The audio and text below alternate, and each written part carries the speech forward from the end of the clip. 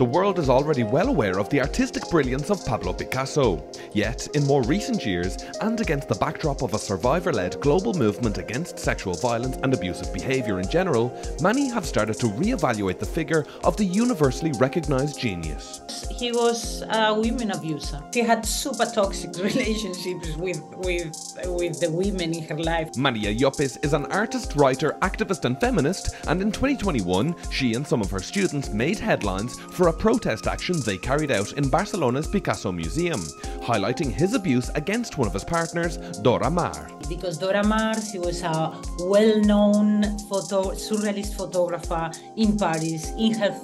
She was 30 years old, and she had an amazing work.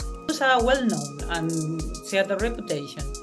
And then she started a relationship with Picasso, and again, he was much older than her. She was really well-known. And what happened with her artwork? It shrank. Like her life and her creativity shrink. Like Picasso and her had a toxic relationship, and it was usual that that Picasso beat her up till she fainted. It's nothing that it's like hidden or we found out, but my students were surprised, like, to know this in the class. Maria Llopis is clear that she's against cancel culture, but she believes that no information about such a figure should be hidden, because at the moment she feels that some parts of Picasso's legend are indeed hidden. That's a fact. I mean, he was an abuser, and he did an amazing work. I mean, and his artwork changed the European art scene of the moment, and that happened, and that was it. I don't think we should burn Picasso's artwork. My aim is, on the contrary, is I want more artworks to be there in the world, not less. In 2001, Marina Picasso, the granddaughter of the artist from his first marriage, released a book detailing the trauma that she and her family suffered at the hands of Pablo. The book tells how Marina's father was ostracised from the family.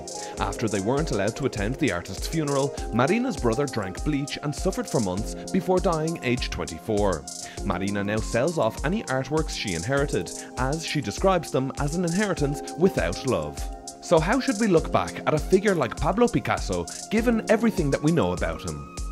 I think it would be super interesting to look back in the figure of Picasso by looking at these portraits of crying women that he has. And these are portraits of abused women. Like, I think it would be very interesting to try to take the information out of these portraits, and talk about abusive relationships, about toxic relationships between men and women through these portraits of Picasso. I think that would be a nice exercise.